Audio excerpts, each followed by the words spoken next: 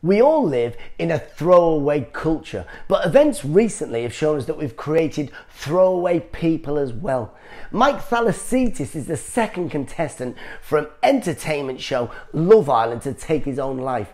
The producers are clearly to blame. Look, if the Great British Bake Off had had 2 contestants in the last 12 months who'd taken their own lives because they'd been making some puff pastry dessert in a tent in a field and it all gone wrong, do you think we'd still be watching it? No. Now listen, ITV2, here's an idea. Why don't you stop taking people from deprived areas like my background, people with little or no education, with no skills, and putting them onto some show where it's all about having a six-pack, a fake tan, fake teeth, fake nails and hair extensions, because they think this will be the way to find a successful, long and happy life and love. No, listen, why don't you make a proper show called Love Each Other and stop being fake as fuck Island?